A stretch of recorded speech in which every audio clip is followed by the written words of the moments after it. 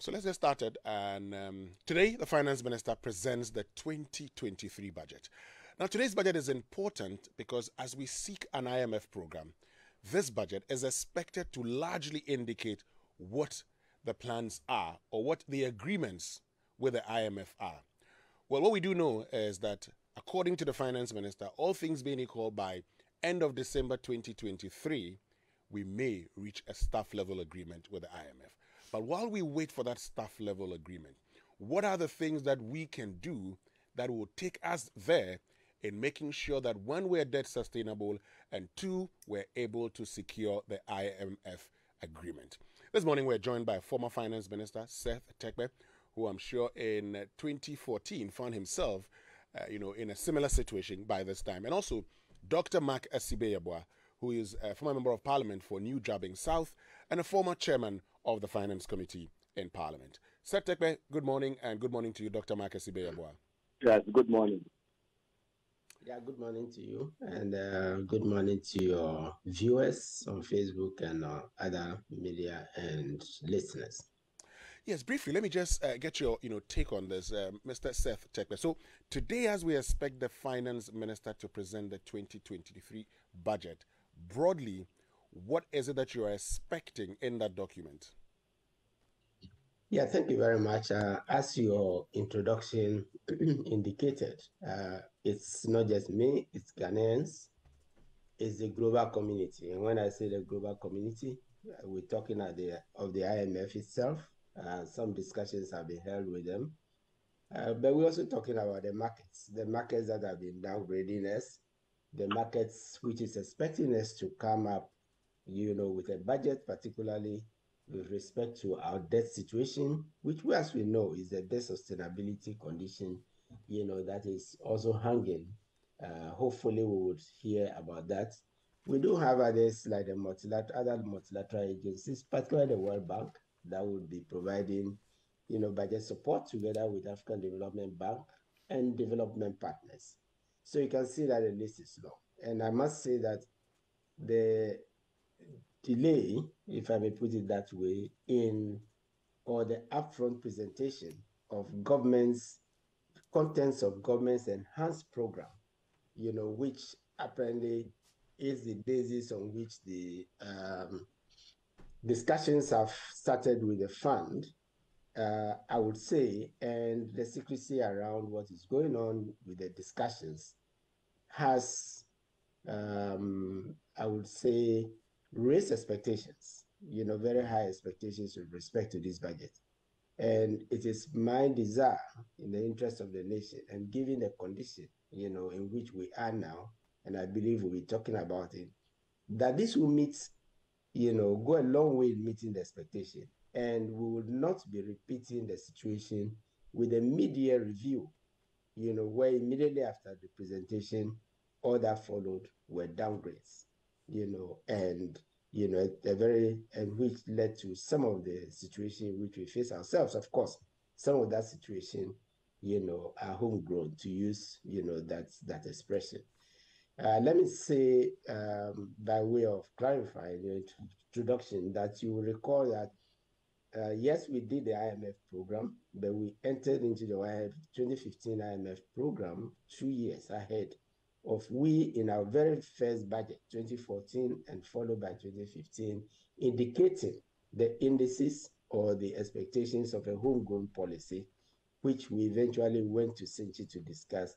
All of this ahead of, the discussions or negotiations, with the IMF. And in fact, that document, was substantially the basis on which the negotiations were held.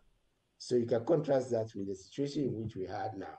And this is the reason in which I'm saying that expectations have been raised against the background of the media review and some secrecy surrounding the enhanced, program. So I hope that Ghanaians and the list of, those I've mentioned, will be met, today.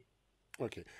Dr. Assibey-Yeboah, what should we be putting in the budget to kickstart the transformation that we need in this economy? So, primarily, the budget should restore macro stability. So the macro indices, inflation, the budget deficit, interest rates, we should see some movement after the implementation of the budget in 2023 in these indices. Again, we have to return the debt to sustainable level. The debt is unsustainable as we speak. And so what are the ingredients in the budget that will return the debt to levels that are sustainable? Again, there should be social protection.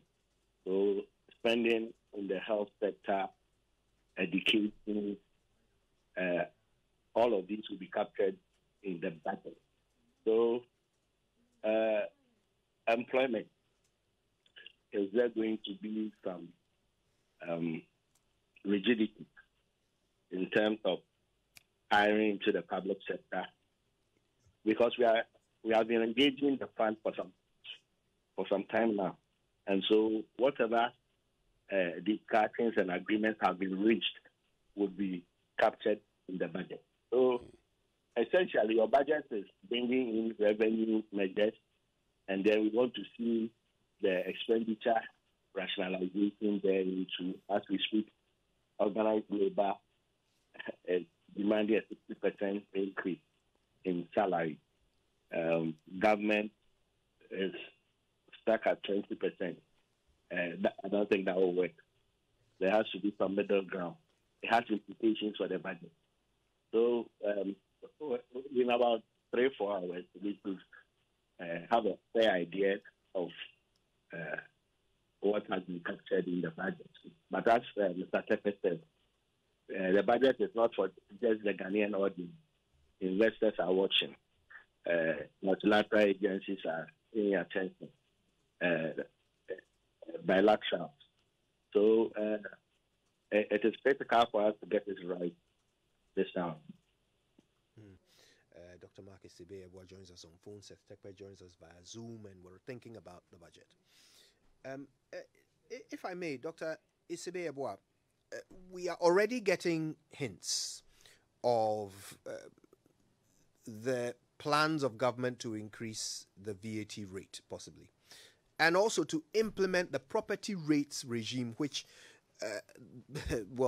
has been on the table since the very beginning of the president's first term. Now, let's start with the VAT increase. Are you for this or against it? Okay, so once we are entering into a program with the fund will not assign onto a program and then 3 years later the program would have revealed or the results would not have been achieved. So they are in discussions with government to reduce the deficit and also to return the debt to sustainable level. Now, the deficit just records the revenue less expenditure, and our expenditure has always exceeded our revenue. And so, if you want a fund program, they will insist that you have to bring in some revenue measures. I recall in 2015, when we were in the same position, my friend said introduce a 2.5% VAT increase on the ex-depot price of petroleum products. Those ones are guaranteed because we know that demand for the goods inelastic, and then the revenue will come in. But now we can't touch petroleum. We all know where the price of petroleum products are. The e-levy hasn't worked as expected. So you go to VAT, you know how much is coming in, and say that the 2% or 2.5% increase, yes, that is guaranteed. So we are caught between a rock and a hard place. We have to bring in revenue measures, and if you look around, the easiest now, low-hanging fruit will be the increase in VAT. Then on property rates already exist. Collection has been inefficient. So I want to hear the new approaches. that are going to be used to rake in the needed property revenue. I also hear that the National Fiscal Stabilization Levy is going to be expanded so that more sectors will be captured. We already have the mining, banking, insurance, telcos captured in there, but a few more would be brought in. And then also we would want to see the benchmark revenue eliminated completely. So that would be the revenue side. So it brings in something. Maybe all of these measures can bring in some 10, 12 billion. That's huge. But then the other side of the coin is that what are you doing to cut down expenditure? I haven't heard anything on that front, and I would want to see some movement in that direction. Yes, and Doc, talking about expenditure, so you've talked about reducing deficit.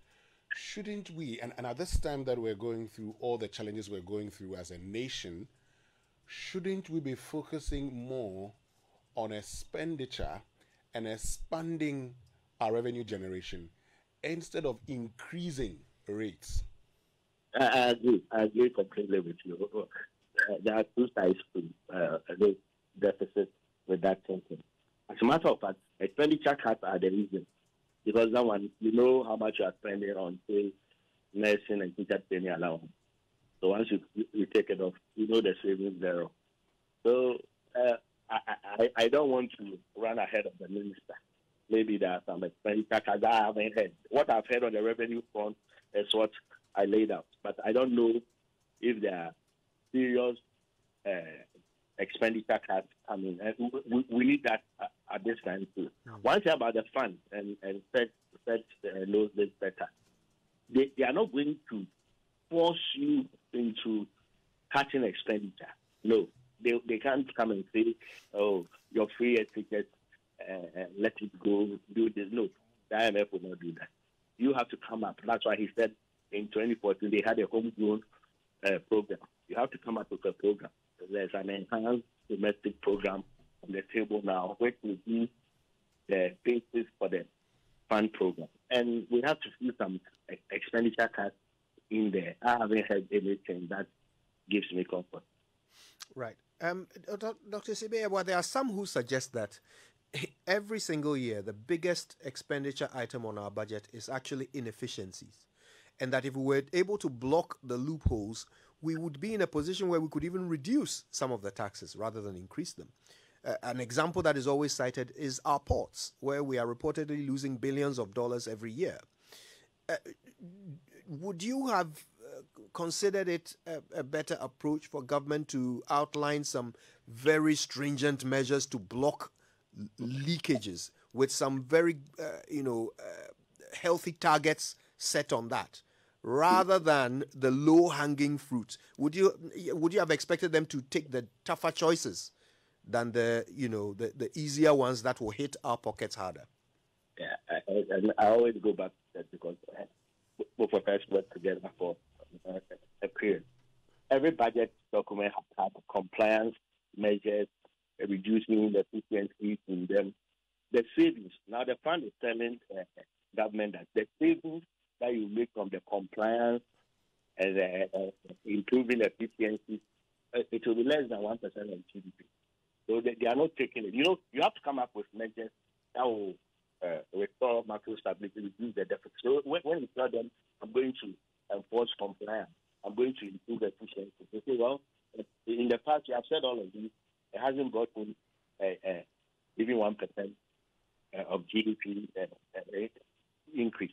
So, mind you, we talk about the ports, and the people there, we can't take all of them away and bring new persons in there. It's the same group of people everywhere, wherever we go, in our lives.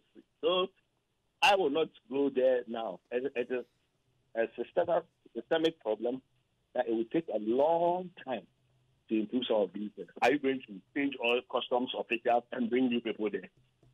There was a time we even tried using national security people at the port. It didn't work. So, if you are entering into a program like this, you have to show them how you are maybe raising 8% of GDP revenue. And these are the measures you have to go to the fund before they can sign on to a program with you. Okay.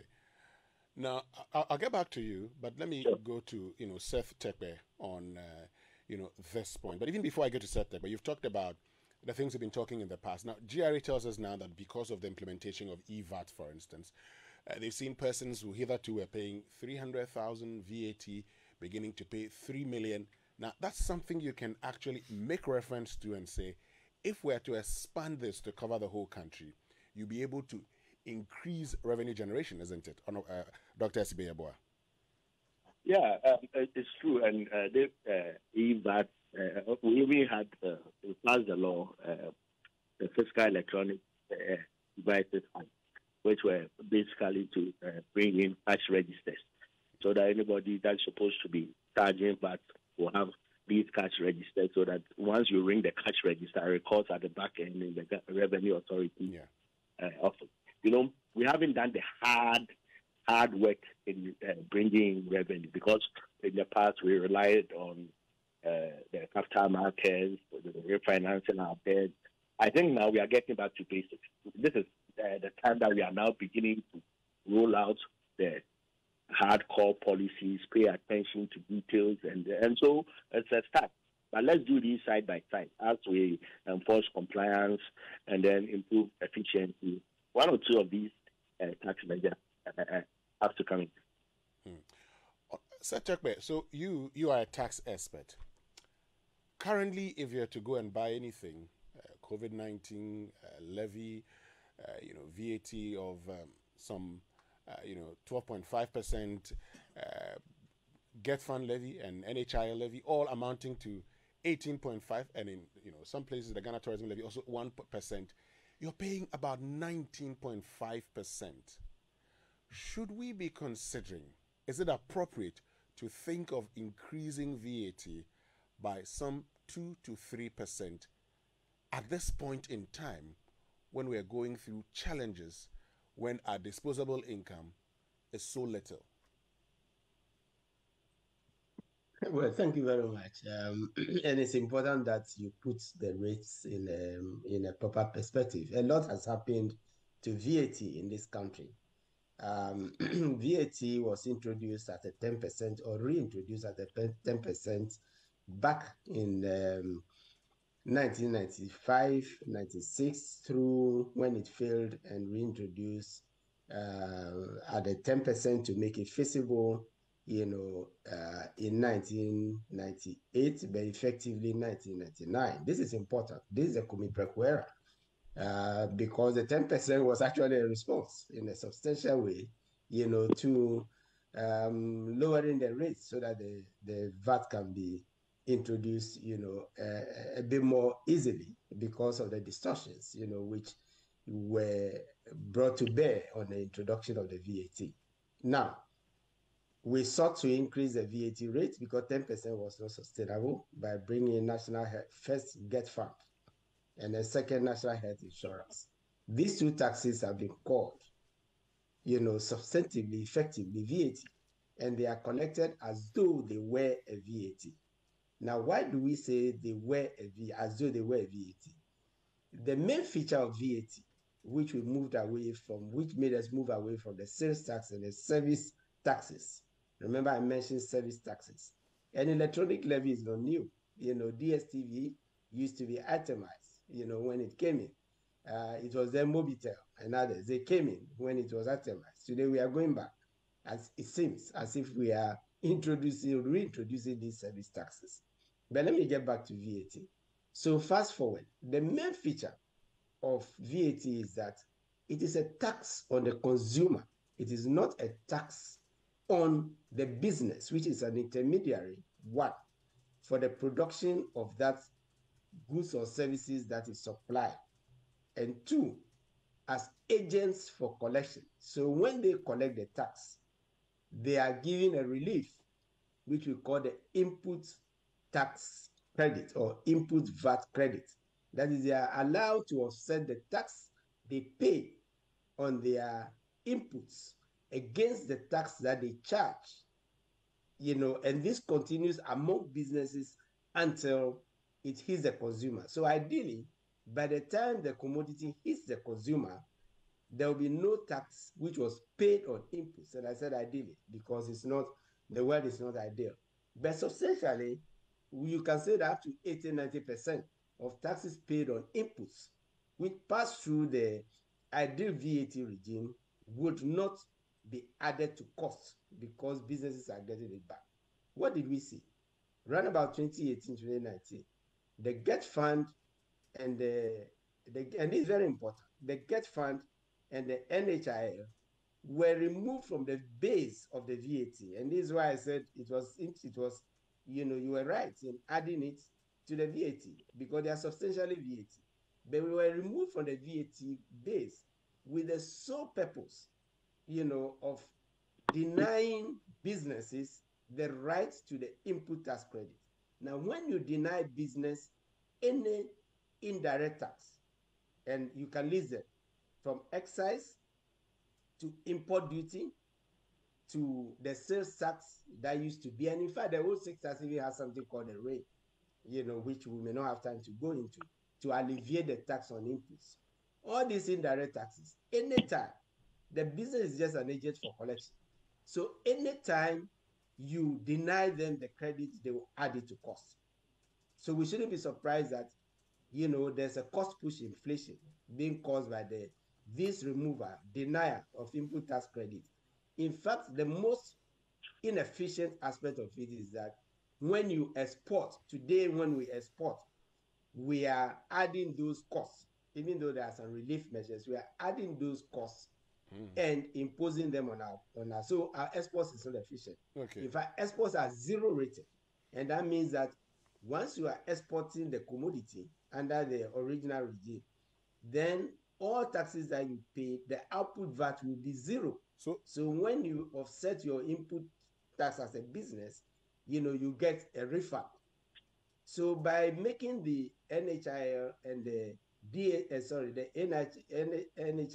and the GET fund so-called straight levies, you have inadvertently increased costs. You have inadvertently increased, even the effective rate of the VAT. So, Mr. Terkper, based on all that you've said to us, would it be prudent to consider increasing the rate of VAT?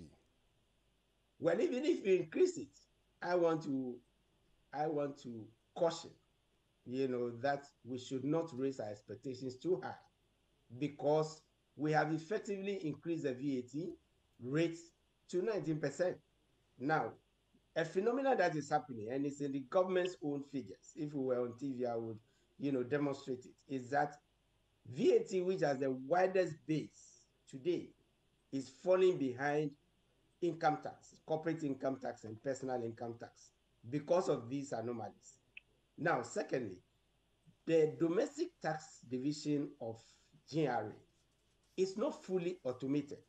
You remember the raft of revenue measures that were started under Professor Mills, the creation, changing the RAGB to the Ghana Revenue Authority, merger of the IRS with the VAT service to create a domestic tax division, was to be underpinned by a significant automation, which led to, if you recall, the West Blue initiative or single window initiative, which today has become ICOMS, which used to operate alongside GCNet. You recall all that, confusion. But there was a revenue modernization phase 2. And Dr. Assibey is right. When you are implementing compliance and administrative measures, they take time to materialize. And that is why these things were initiated back in 2009. Okay. You would also recall that we revamped, and Dr. Assibey was on a committee, we revamped all the tax laws that we have in the country, all of them, including the PFMA, which is on the expenditure side, to try and modernize the operations. Now, the automation of the domestic tax, for the domestic tax division of GRA stopped, which was to be the main thing in the modernization phase 2. It stopped. I understand there has been tenders, no contracts has been awarded. Yes, but coming back to you, Mr. Terkper, you made a point earlier. Just a bit of a clarification. You made a point earlier. You talked about the fact that if we increase it by 2% or 2.5%, we are not going to get anything because we've increased it already. In the 2022 budget, for instance, after the media review, the government projects 15 billion from VAT. If you look at the indicative value for 2023, you're probably looking at some 17, 18 billion. Now, if you're looking at that, and you were to convert the 12.5 into 100%, and you were adding 2.5%, you're looking at 15% more. 15% more. But that is the anomaly. That is the anomaly I was pointing out. Yes. You see, you are using 12.5 because today it is only the 12.5. You can only get your refund and input tax credit on only the 12.5. Exactly. The 5 remains, and we call them straight levies instead of NHIL and get fund. Yes. And for those ones, you don't get input tax credit and you don't get refund, basically. So you add the tax that you paid on input to cost, which increases. And this is the point I'm making, that there has been an inherent increase in the VAT, already. That was in 2018. That was in 2018. The other point which I'd like to add quickly on this one is that, as we speak, we talk so much about e-levy, but are you aware that we have on the books 16 levies that have been introduced, and it includes the fiscal stabilization levy? One of the reasons we cannot introduce is that the ones that were introduced as far back as 2015, when the crude oil prices fell, together with the import duty, are still there. And we have added FinSec levy, we have a pollution levy, we have 15 levies. So you can add all of this. In fact, we did a calculation, and all of these revenues are bringing in a paltry 4.5%. Are we going to continue to keep all this, which, as I said earlier, resembles service taxes? So there have been significant increases in taxes. We always go back to 2017 and point to the fact that a lot of taxes were removed, but even the personal income tax, rate has gone up. It went up to 35%. There was a backlash. It came down to 30% from 25%. But I'm pointing to, besides the VAT that we are talking about, I'm pointing to the fact that we currently have 16 levies on our books, and I can send them to you, if you want to go through them. Yeah. And so, Mr. Terkper, because you've mentioned the e-levy a number of times, and yes, you're right, there are other levies we need to think of. But what would your position be on the e-levy, bearing in mind how, if we're to measure it against the target they set, the e-levy has spectacularly failed to hit its target? Should the Finance Ministry be considering scrapping it? I have been fundamentally opposed to the e-levy, but if we are going to bring in the e-levy, for me, it should be in the nature of the temporary taxes that we used to introduce in the past, which were basically two: temporary import, duty, and then also fiscal or national stabilization levy, which the Rawlings administration, Kufuor administration, Mills, and Mahama administration have all introduced, but removed, but which have been retained since the Mahama administration, elements of it by the current administration. The other reason why I'm not enthusiastic about the e-levy is that, you mentioned, either you or Winston, in the list of, things that had to be insurance and all those things, is the e-levy a consumption tax? Or it is a levy that is on everything, including your loans that you take from the bank and you put on your wallet and then you transmit? You see the scramble to try and remove some of these things. That was what made, the e-levy, one of the reasons the e-levy failed, because it was poorly structured. Because if you took a loan as a businessman, and previously you would have put it in the back of your, your vehicle to go and pay your workers in the field. Today you can send it by e-levy. If you send it either through your bank, through electronic means, or it will be taxed. Why are we taxing loans?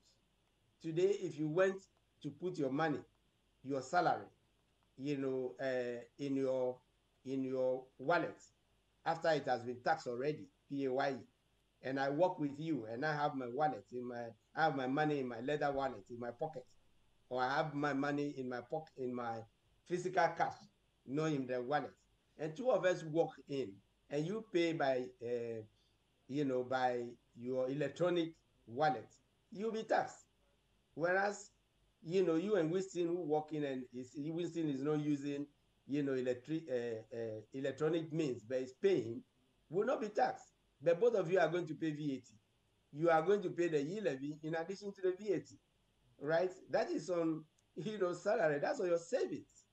You are being taxed on your savings because you've taxed. What should be taxed is the consumption, the item you are going to buy.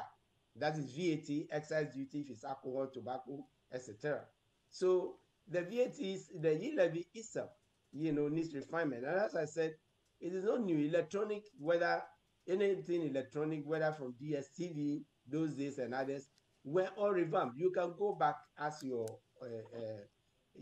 producers to go back and look there. The laws are not difficult, are not easy to find, but you can go back and look at Act 500, Act 501, and Act 529.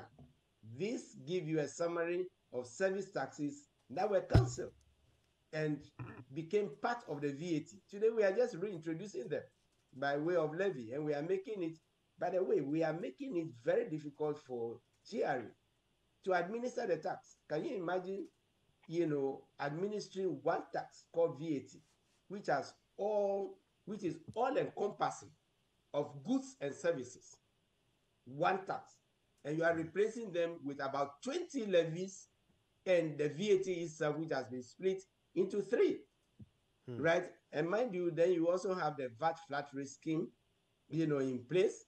Now you are introducing a VAT withholding scheme. On domestic, it has been extended to the import. We are making it very, very difficult for VRA to administer the tax and for businesses to comply with the tax. The tax regime was simplified, but we have gone back to making it very, very complex. And so I would have rather expected that this budget would go back and start simplify the tax regime. When you simplify the tax regime and you lower rates, and you don't do them backdoor through levies, you prevent tax evasion and avoidance. And that is why we are not generating much, from the VAT, because there's rampant tax evasion and avoidance, including the post, as you mentioned. Now, Dr. Assibey-Yeboah, I mean, in your preliminary comments, you talked about, restoring macroeconomic stability, the need to, reduce interest rates, inflation rate, and also ensure debt sustainability. You've talked a bit about debt sustainability, having to increase our revenue generation. How about interest rates and inflation rates? What do we do to ensure that we're able to bring them down? Actually, inflation, because it's annualized, last year it will start falling because it's a year-on-year calculation. So once this year inflation has been so high, next year we see inflation fall. But inflation has gone up because there's been excessive borrowing.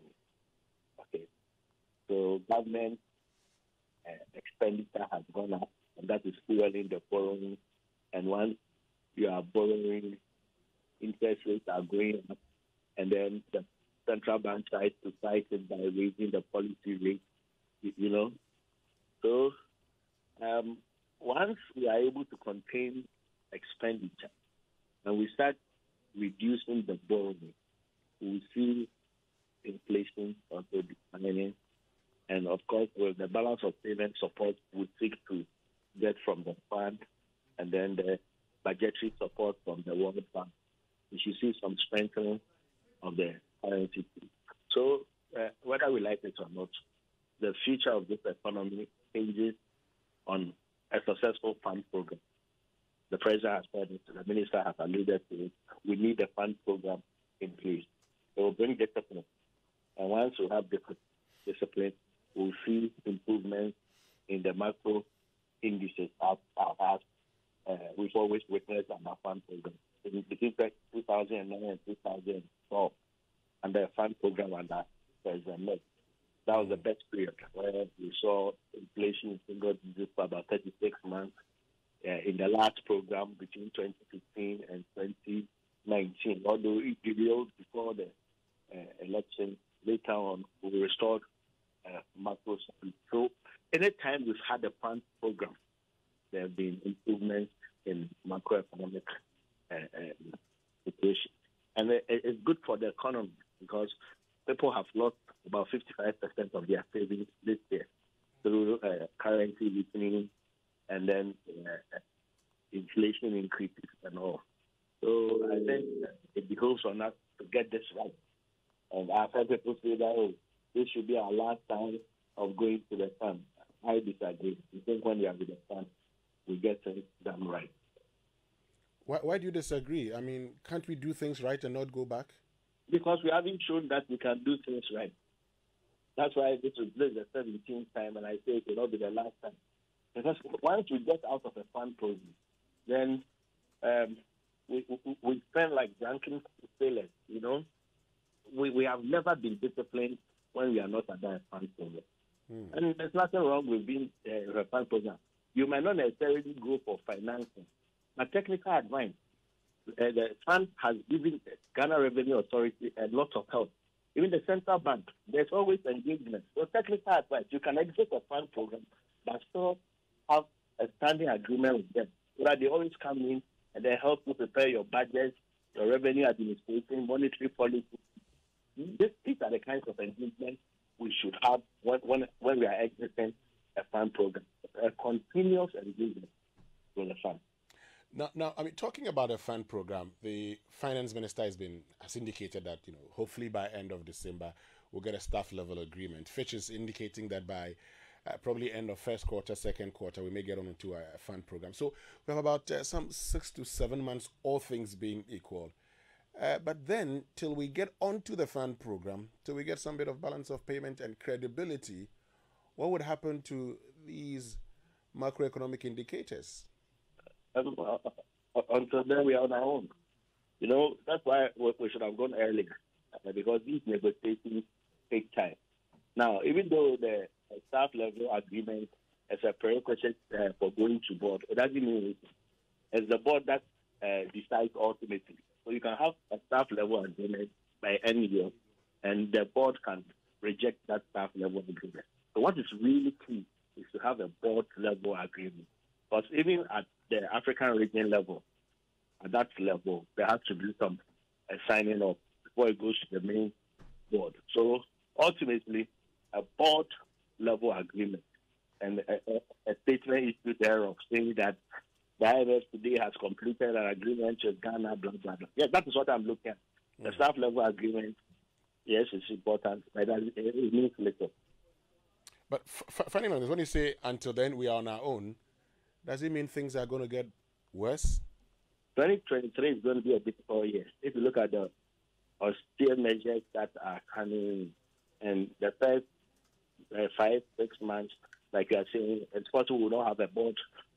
We will not have an agreement until maybe second quarter of 2023. So that balance of payment support is not coming. In the last 6 months, we've seen the cost of borrowing go now. 91 days is around 35%. Yeah. Inflation, we haven't seen the end of it. Even though we are 40%, inflation will up again because there's going to be salary increases. Negotiations are ongoing. Once the currency weakens some more, it will lead to increases in fuel prices. And so I don't think it's in the end of inflation. So we need the fund program as early as yesterday. Once it's in place, the World Bank will come on board. African Development Bank will come on board. European Union, the bilateral. But if you don't have a fund program in place, they will not mind it. So there's a catalytic effect in having a fund program. All of these, the US, the UK, Germany, they will support you. So we need a fund. Let me bring Honorable Seth Terkper in at this point. And Dr. Mark Assibey-Yeboah says we need the fund program. Until then, we are on our own. And if we are on our own, it means we're going to get worse. Honorable Seth Terkper, what can we do while waiting for a fund program to ensure that the situation doesn't get worse? Finally, from me. what we can do is to accelerate our engagement with the fund and get a fund program, because the consequences we have tried to be on our own. I remember we got between 2020 and 2021 $6 billion US dollars. I'm not talking cities, US dollars, in support of COVID, in addition to 2 billion, that's 8 billion, bonds, before we could not go back to the markets again. And not to mention other things. 8 billion is quite significant. And that is what should tell you that there was a problem with the economy pre-2020, which keeps, going at us. And so I think what we can do is just to be, very serious in getting a fund program, because the reason why the fund is important is that the fund is the lender of last resort for developing countries. The US can have its deficits. They are the dollar. Advanced countries are their euro. The emerging countries have moved, gradually to the intermediate stage, which Dr. Assibey was talking about. What you do is to rely on the fund. He mentioned revenue. He mentioned central bank. In fact, the fund was at the table when we were doing gift mix on the expenditure side. That is the technical assistance aspect of the IMF, which is often unsung because of the austerity. That because the technical assistance is often associated, with austerity. But on a daily basis, Fiscal Affairs Department, Monetary and Credit and Statistics and others, they are there to assist us as member countries, of the fund. Now, the problem, let me retrace a point which Dr. Assibey made. If what we also have to do, if we do not tackle expenditure seriously under this program, we will not get anywhere. And the reason I'm saying is that we have already gone through this morning the raft of revenue, measures, whether you like them or not, which we have taken from levies, 16, to revenue. We are about to talk about property tax. I have my views on that. We are doing a lot on the revenue side, and yet still we have a gap. And that is because our revenue is 16%, our expenditure is above 20%. And so for as long as you keep having this 4 to 5% gap every year, you are going to borrow, because that's the only way you can finance the expenditure. And when you borrow, and because the sinking fund is gone, because stabilization fund is gone, you do not have those buffers which we were creating, which are the buffers that we need if we want to get ourselves out of a fund, situation where we manage ourselves. And as Dr. Assibey said, and I've been pointing out all the time, you move to what you call a policy support instrument stage, where you go to the fund only when it becomes dire, like the COVID, era, right? So these are the things that we need to do. But immediately, we need a fund program, because if there were alternatives, in getting us out of this situation, we would have gone for it by now. I mean, that's a simple thought. If we had any alternative, given the stance of the government, which caused a delay, that they were not going back to the fund, whatever be the case and resulting in the delay, we would have seen that, situation already. I think the flagship programs and others, there is a need for a conversation, such as was done, at Senchi and other places, a dialogue, so that we move forward. Okay. So this is the expectation that one wants to get, from the budget, that the proposals that are on the table will convince the staff of the Africa Department, led by the mission chief and supported by the Rest Rep office in Accra. That is what the staff level means. And as Dr. Assibey said, the stage between the staff agreement and the board is that the staff agreement will be circulated to all the departments. And the reason it goes to all the departments is that if there is a tax proposal, as we are discussing, if there is an expenditure proposal, which we are not discussing, it is the Fiscal Affairs Department of the IMF that will have to comment on it. It's not Africa Department, because that's where the expertise is. If there's a proposal which says that, Bank of Ghana must reduce, its deficit financing of the budget, and get back to zero financing. Remember, we got to that point. Yeah. It wasn't easy, but those are the steps you need to win yourself off, the fund. Those proposals will go to the monetary division of the IMF, and so on and so on. They have those who deal with social intervention in FAD who would have to look at. So all these departments of the fund would have to look at it. If you need capacity building, the capacity building department would have to come in. They are the ones who come and assist GRA with their revenue and others. The World Bank and others will also come in. Now, when it goes to the departments, they will come with their comments. And then the staff level agreement you have will be sent back to the authorities with those comments. There may be another round of negotiations. And let's cut it short. Assuming that you succeed in doing all of this in 1 month or 2 months, in one negotiation or two, then it is time to circulate that document with the departmental comments to every director of the board, because as Dr. Assibey said, they are the ones who are going to vote. And their staff, including the Ghana staff that is in our executive director's office, who will comment and who will give, the government's comments to our executive director to defend the position at the board. It is then that all of these comments will come in again. If there was a need, the authorities will come back. If the U.S. director, who maybe through USAID and others, has requested because they are going to be providing the support. You see where the bilaterals come in. If there's a UK director who is going to look at what the UK, he would have to consult, with Home Office in London and then back to Accra. They will do all this background work. And it is only then that you will have the board. You fix a board meeting or agree on a board meeting and you would have a program.